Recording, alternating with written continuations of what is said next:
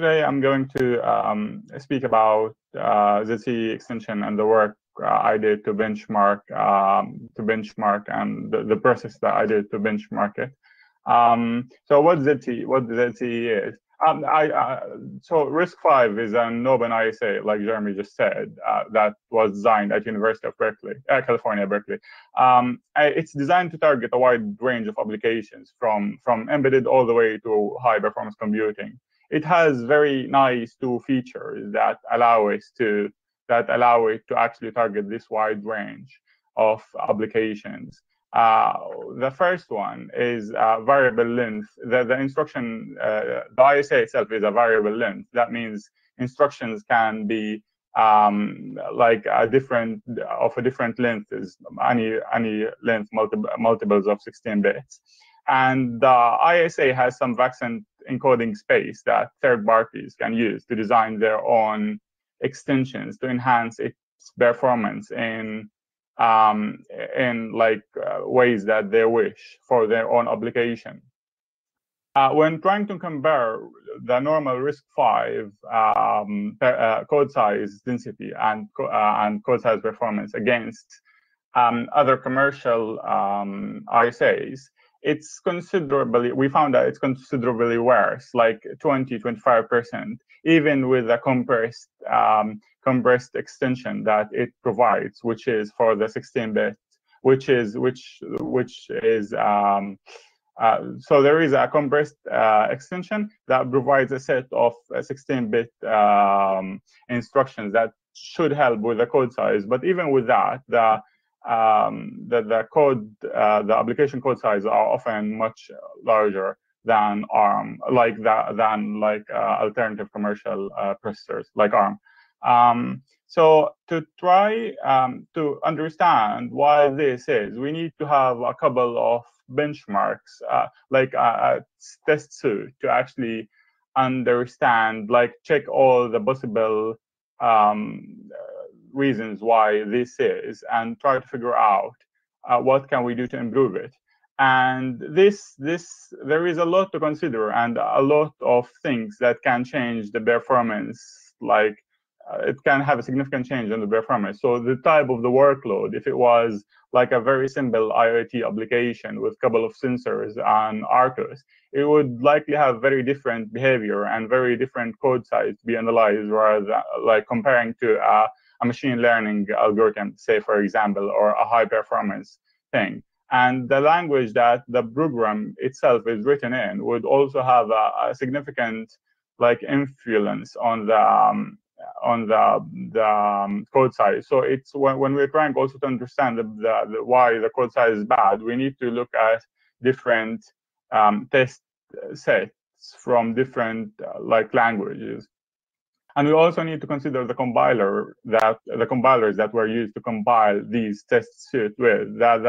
The normal known ones are GCC and Clang, but there are some other commercial alternatives that also compile for RISC-V.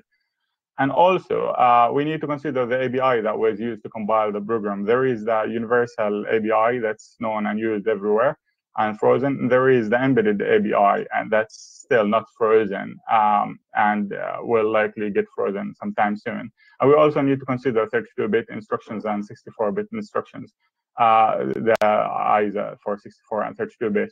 All of this we need to consider and figure out all different possible cases for, we need to make sure that we don't overlook we just focus on something like embedded or programs that are compiled with GCC and not take care of what Clang does. So it might have a different behavior that we might over-optimize for GCC and propose something that would work with GCC, say an embedded and a C program, but we might not actually optimize for all possible cases. So when trying to find out what can we do, it's nice to be able to look at the problem from all these sides.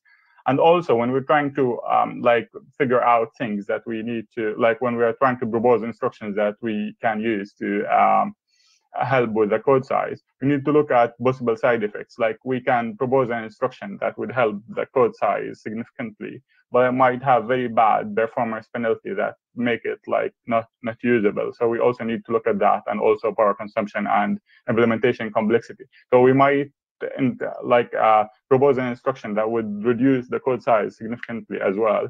But if the hardware required to actually implement this instruction is very expensive, that it costs more than the actual size difference in flash and RAM and ROM, then it would be not worth it to actually implement that instruction. So we also need to look at possible side effects. Also, for a given compiler, the compilers would have flags that would affect the compilation settings. Like the known, very obvious one is the optimization level, so O1, O2, O0. Likewise, OS, which is we use for code size.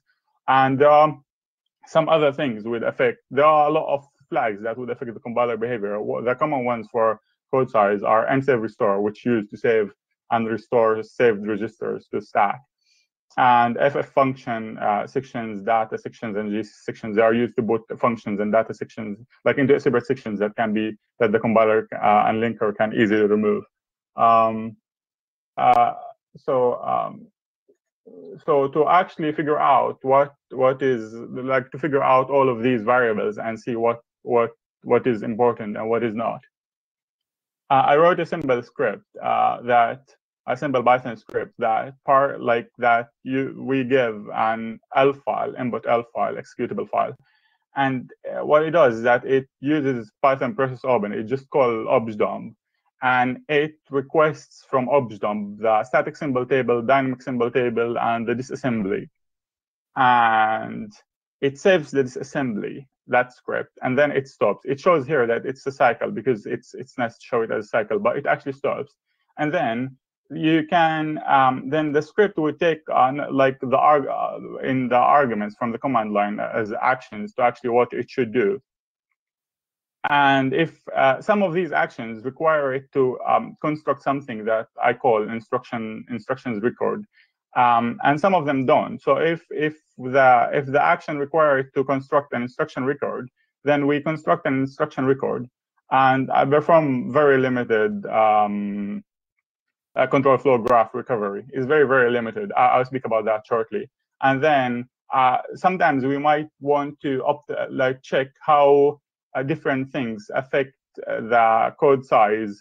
Sometimes we might propose optimizations that might have overlap. So we might propose an instruction that might cause other instructions to be less effective. So we need to be able to actually execute these instructions in a sequential manner, one after another. So there is a loop here that actually check all the actions on the command line and execute them sequentially. And then we report the results of the saving. So we actually go so this optimization would find the optimization that we want to find, the instructions that we want to optimize in the instruction record. And then it will replace these instructions. It will check that they actually match the criteria that we are trying to replace for. And then it will replace them in the instruction record. And then after that, when we finally go to exit, if a CSV file is specified in the command line, then it will export all the results to CSV file. Otherwise, it will just output the results to the command line.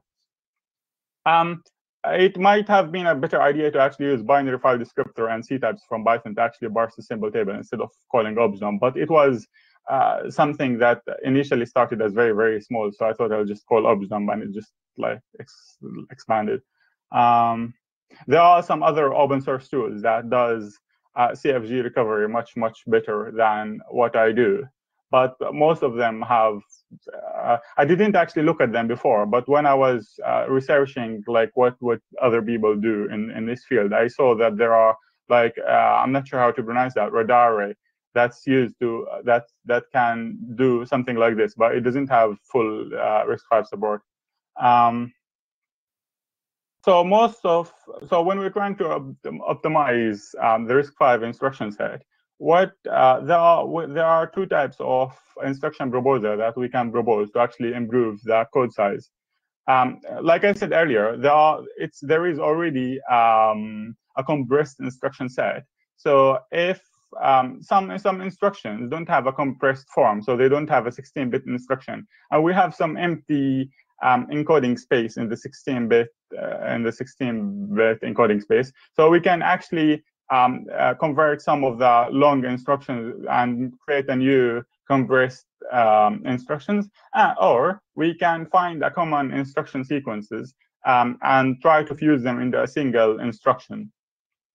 Now, all of this is fine, but how do we actually find out what instructions and what things we should like try to optimize for?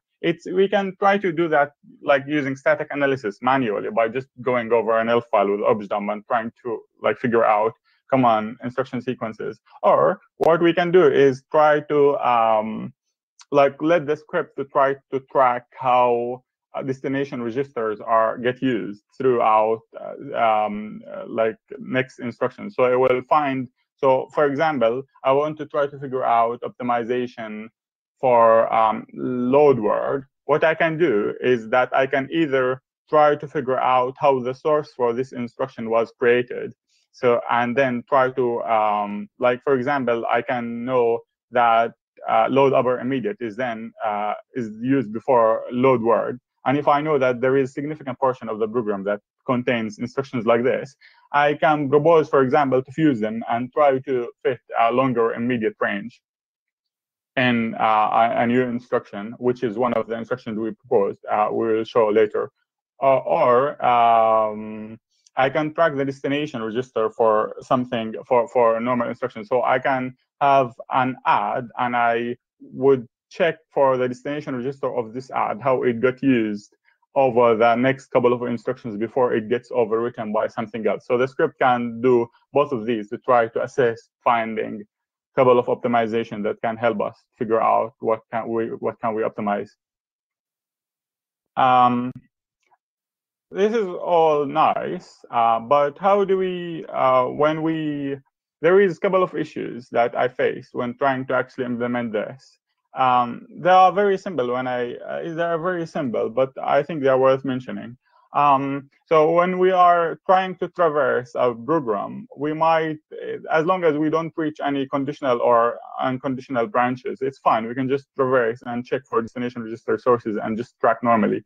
But if we find any unconditional or conditional branches, or even a branch target, we don't know what the register file content would be. So the content might get changed throughout. So our tracking for destinations and sources might be wrong. So we need to take care of that.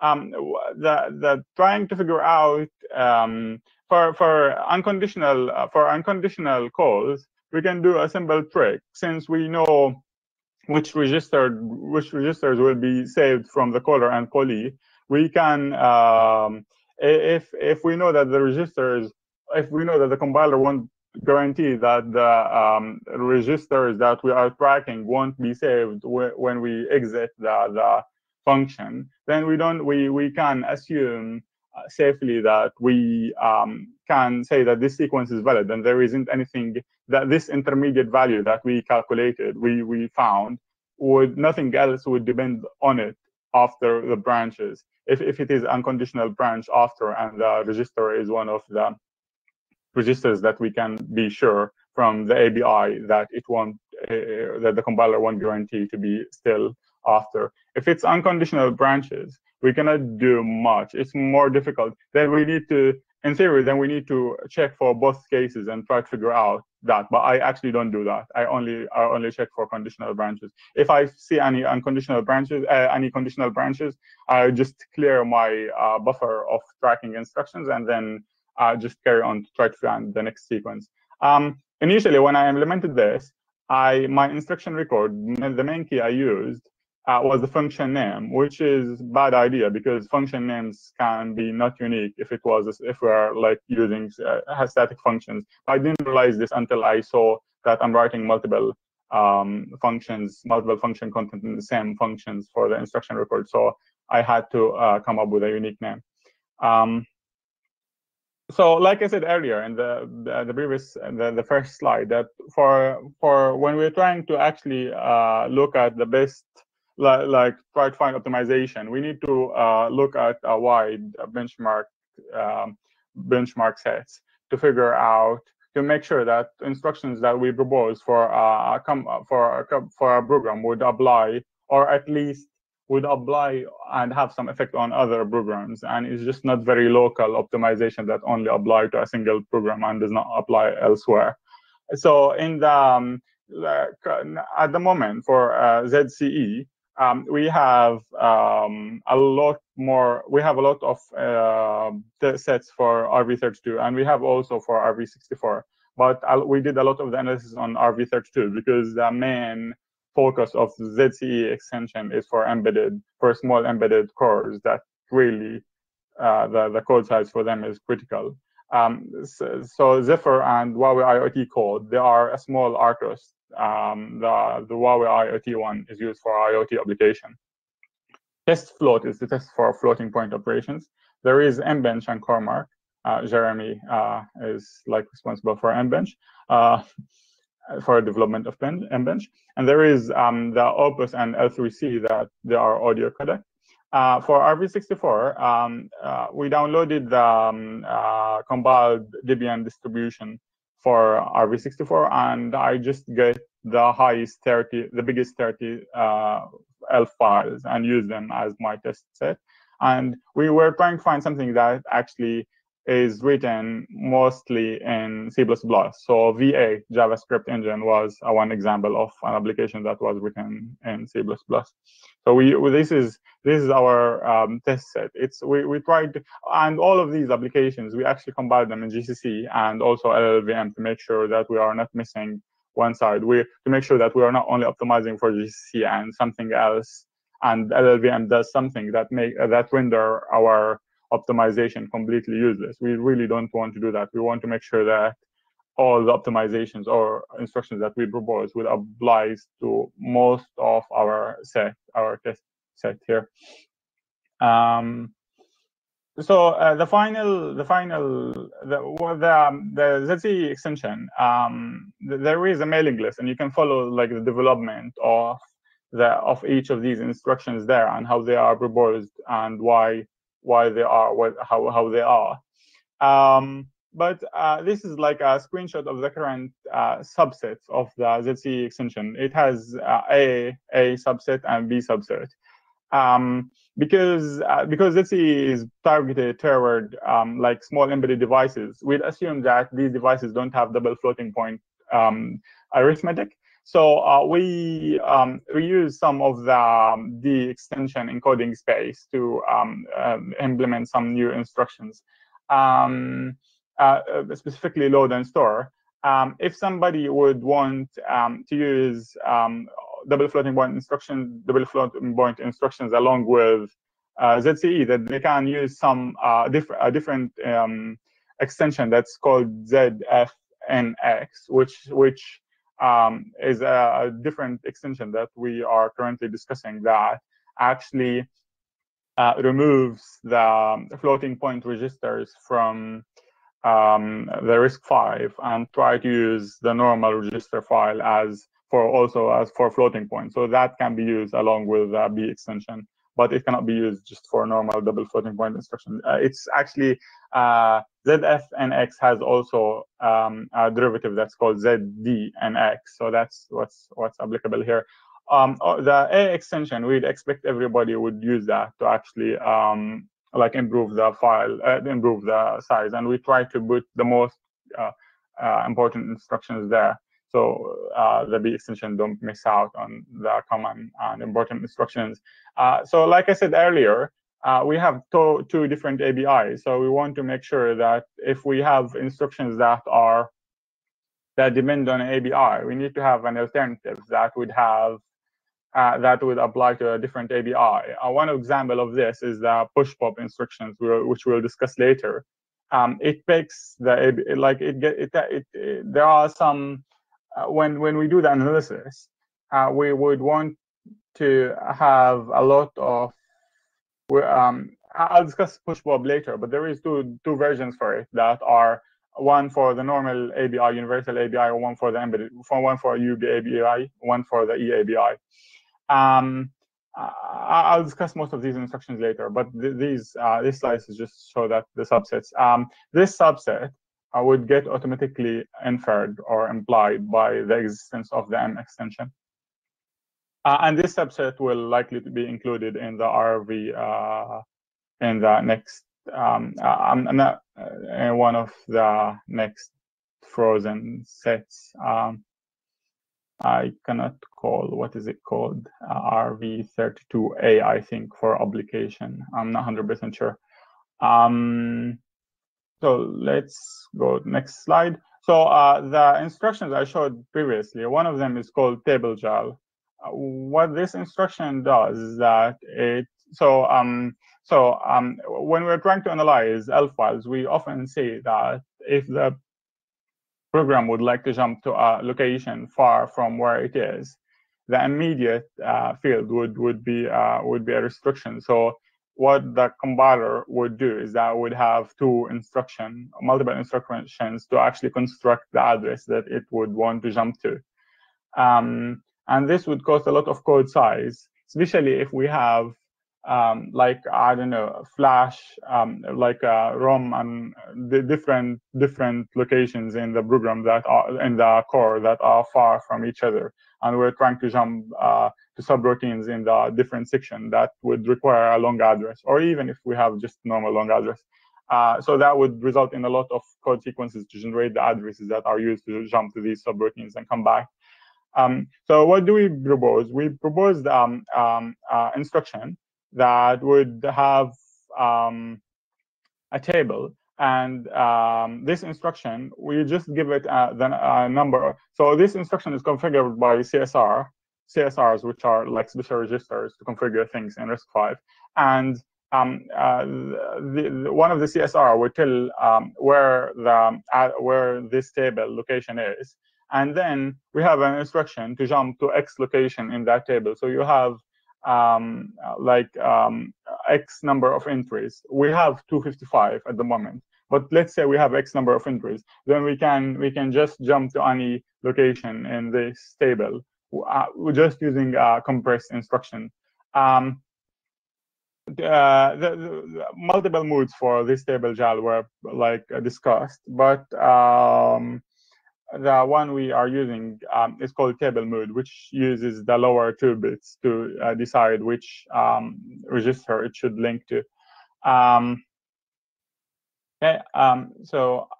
This is a common sequence that we can see when trying to analyze RISC-V ELF file program.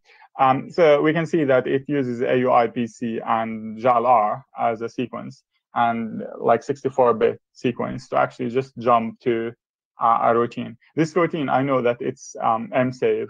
So it's jumping to msave, which I mentioned earlier, that this msave would just save a couple of saved registers in a sequence. That's also a saving method. So instead of these two 64-bit instructions, we can replace them with a single 16-bit instruction that would just tell, it's called TBLJAL, and it would just jump to X entry in the table that we discussed. And likewise for this and this. So this 32-bit instruction can be converted to 16, and likewise for this 32-bit. So to actually figure out what is the code savings from a TBLJAL, we can just get all the function calls, and then we can go through all these function calls and change the weights of them. Because, like I said earlier, some instructions, if they are just JAL, they would save only 16 bits. But if they have AUIPC and jump register or JAL-R, it would save 32-bit instruction here, and then 16 half of this. So that's 48-bit. So we need to make sure that we give priority to the ones that saves more. So I change the weight for them, and then I actually eliminate the one that won't gain anything from the substitution, and then I change the weight to give preference to the ones that would save more, and then we get the most common X entries. And then, like I said earlier, we have instruction records. So I actually replace them in the instruction records that we generated earlier. And then we calculate the new instruction record size, and that would tell us how much from the change in the instruction record, how much was changed, how much code saving we did. I always mentioned X because we don't know how many entries we need to actually get the most code savings with the least amount of encoding space. So what we can do is that we can just, after we implemented all this logic to try to, for TBLJAL, we can just run it in a for loop, just from 0 to unlimited, and evaluate for all, and try to figure out the sweet spot where the least encoding space is used for the most amount of significant saving, which is, we found that it's 255 to 256 table size. A different instruction that I would like to mention, a different instruction that I would like to mention is push and pop and pop break. These instructions are similar to msave restore, which I mentioned earlier, which just save a couple of saved registers and retrieve them at the end. But instead of actually having, the problem with msave restores is that sometimes they are too far, and the instruction, unlike the program would need to jump to them and also jump back, and that would cause a couple of jumps for each time this is executed. And it might need to construct a long address to jump to them if they were far. So there is a different instruction that we propose, that's push, pop, and pop break. The push would just push a number of saved registers into a stack, and then the pop would retrieve them from the stack. These are commonly executed at the eplog and prelog of a function, because it needs to save the saved registers and restore them. But this can also be used, this function, if we, instead of the stack pointer, we just point to somewhere, we can use it to actually interface with buses. Like, we can push data to a bus by just changing, instead of the stack pointer, we put the stack pointer into a different location. We change the stack pointer, and we push data directly to a bus or something like this, if it's memory mapped.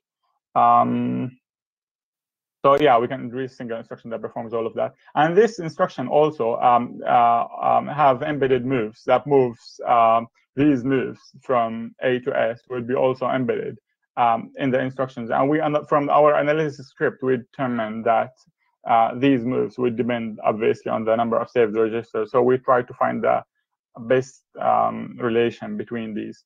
I would automate this. These instructions would automatically adjust the stack pointer for the number of push registers.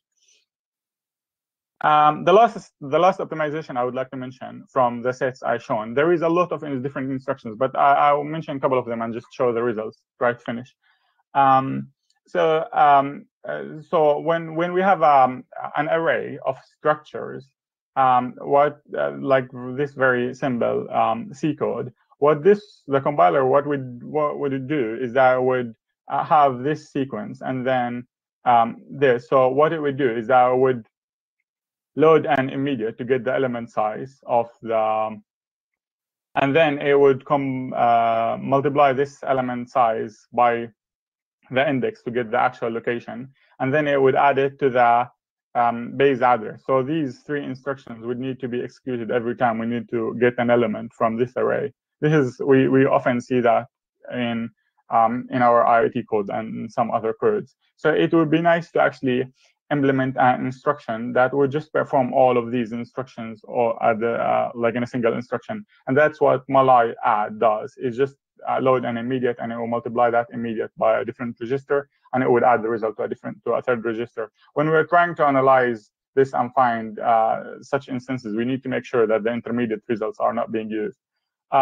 Likewise, there is multi and add, which do exactly the same as they refer to. So it just load an immediate and it multiplies it, multiply it with a register. And add does add I, and then it adds a different register to that, a register to that.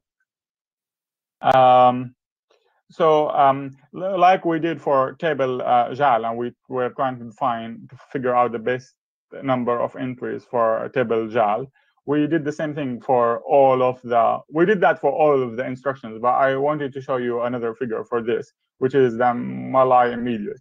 We can, from the encoding space, we can have up to 12 bits, but if we try to figure out the best use for our encoding bits, the encoding bits are like very, very valuable in the ISA. So if you reserve a couple of more, if you reserve encoding bits that we don't use, they are not useful, then other extensions that cannot use them, and we are wasting very, very valuable encoding space that we are not getting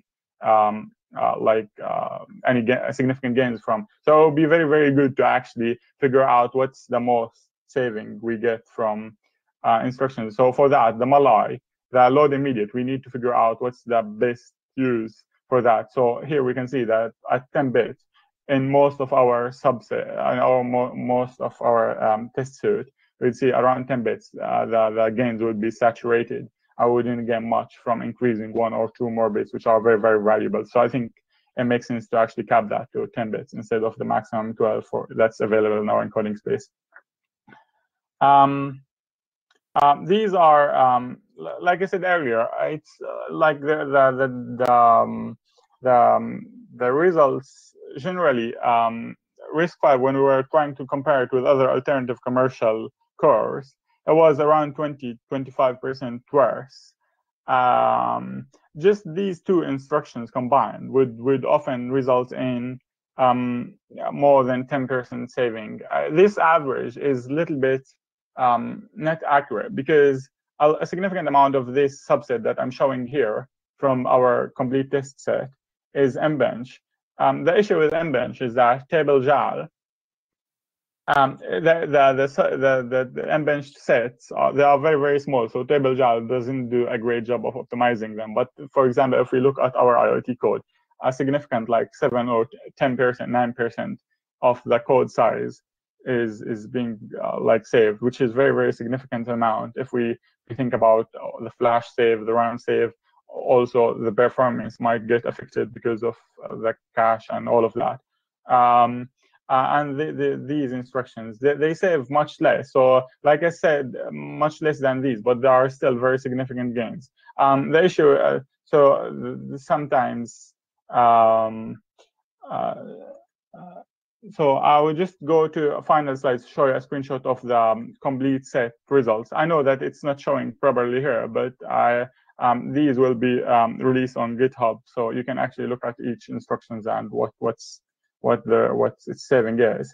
I'm not sure if we have more time. I can go through all the instruction set and figure out, like, show you how quickly and show you what sequences we actually try to figure out to find. But if we don't, then I'm done.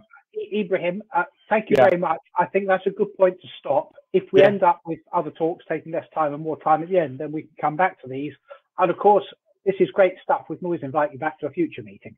So excellent. Thank you very much. While Nidal sets himself up, are there any immediate questions? I noticed a bit of conversation going on in the public chat. Please do use it for that.